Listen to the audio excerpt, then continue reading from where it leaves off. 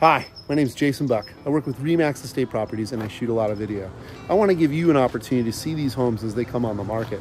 And then you can say, wow, we better change our schedule so we can get over there and see this house in person, which I usually recommend, although I've sold quite a few homes from video alone. Now, what's hard to show you today is the view. All that out there is ocean, and then this is the Queen's Necklace as it goes up. You can kind of see Redondo Pier right there, and it stretches all the city lights stretch all the way around. I don't know if you'll see downtown LA from here, but you might. It'd be out that way. And that's all city lights. I mean, it's amazing. So this is a good spot. It's just a hard view day today. And we have La Venta Inn is right behind us, and this is 809 Via Conejo, listed by my friend Dana Graham. Dana is a historical buff like myself. I teach a class about history, but Dana has his own history lessons that he teaches as well. And he's a fantastic. Hi. Hello, how are you? Very good, how are you? All right, look at this. Wow. Oh my God, you know what? This view is way better than I thought.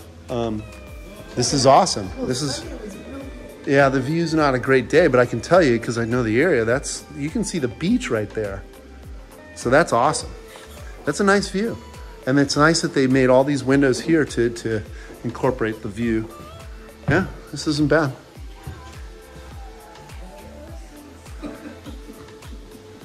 This is really elegant, quite pretty. Single level right through into the kitchen. I like the kitchen, tile. It's got a little texture, which I like. Nice center island here. Granite, bay window, waterfall. It's a nice feature there. And then you look the other way to the big expansive room. You get your nook here. And then you have a trail that goes up, so you'll get more. Oh wow, and there's the tower from La Venta. I can see it.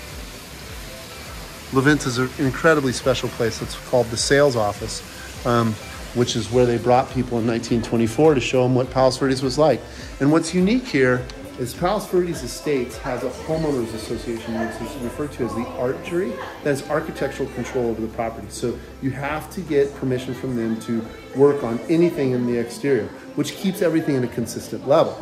And if we were to look out this way, what you see a lot of are red tile roofs all over. And the reason why is because the red tile roof, one, for fire, but two, it's very elegant, and they incorporated that Californiaism Spanish feel here.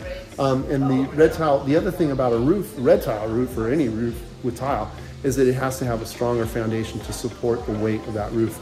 And so Palos Verdes Estates is like that. They've adopted that philosophy throughout. So windows here are solid. They don't have aluminum retrofits. You have to pull it out and do the whole thing. So there's certain things that are a little bit more on the higher end in Palos Verdes Estates due to the archery requiring them, but it also helps the overall value of the properties. So now we're in the master bath. Double sink, nice marble countertop, little workstation here, and to get out to the patio, it's nice. Big vault.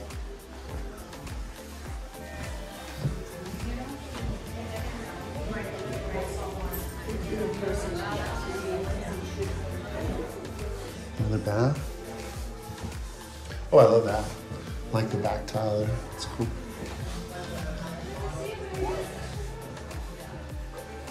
Okay.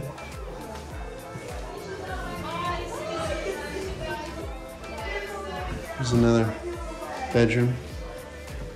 Okay, because it's wet, I'm probably not going to go up the backyard, although that would be... Oh, and here's your laundry. But there's more land up the backside here.